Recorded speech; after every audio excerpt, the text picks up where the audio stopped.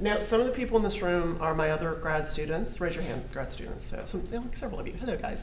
And they did the South by Southwest, the TXST project. Maybe just a few comments on what that gave you in terms of like not just going to South by. Yeah, all three of you guys did. Not just going to South by, but like the project that we did. Yeah.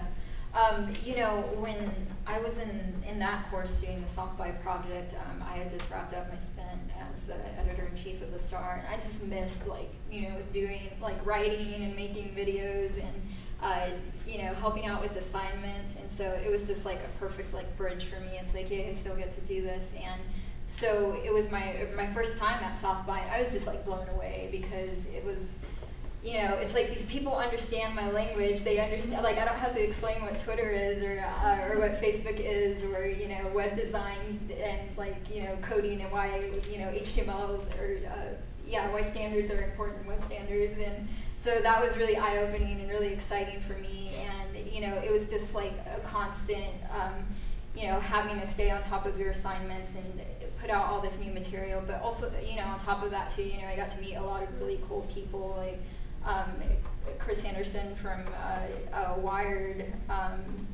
We just like walked up to him and started talking and like just kind of freaking out because I'm like, I'm the editor-in-chief, like that's so awesome. And so, you know, just insane connections and also, you know, I remember meeting some of the Statesman people there for the first time, like Omar Gallaga, who's their tech writer, and he's like just amazing at Twitter. He's so funny. If you don't follow him, you should. He's Omar G.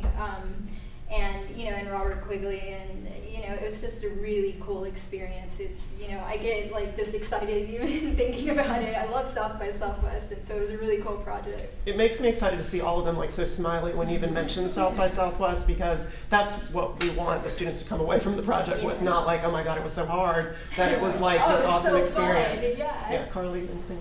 I think that South by Texas State was my first real awakening that all the stuff we were talking about wasn't isolated to Texas State. Like, there was actually other people around the world that were just as excited about it as thousands of them. Yeah. And it was, you know, coming from a PR background, that was kind of my first experience, like having deadlines and like going to an event and then getting graphics or video from it and then immediately writing for it and then pushing it out on Twitter. So it kind of gave me an idea of what Myra and Mary do every single day, but it was overwhelming, and it kind of made me realize that you can't just wait until South by later to get caught up on what's happening in technology.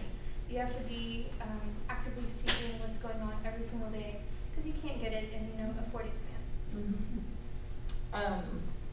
Exactly what they said, but I guess with somewhat of a music background, when I heard South by Southwest, I thought music. You know, I didn't even pay attention to the tech side of it. And when we started, the tech side of it had only been around a couple years or so. A few years, but yeah, a few years. It was so we didn't. Much smaller. I mean, it wasn't really talked about as being so big, and now you look and it's gigantic.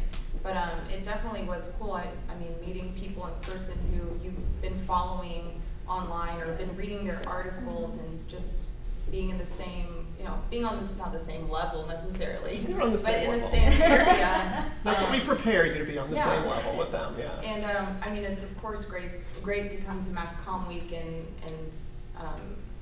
hear about different things, but then going to the South by panels is just another level, and you actually get to, I don't know how to explain it, but you learn about SEO. What's SEO? Oh, okay, now I understand why that's important, because it's related to every single website and everything driving traffic, and it's just on another level, and it really pushes you to do your best, because you want someone to read whatever you did for South by Texas State on the website and be recognized for it being a good product and being a good site. So.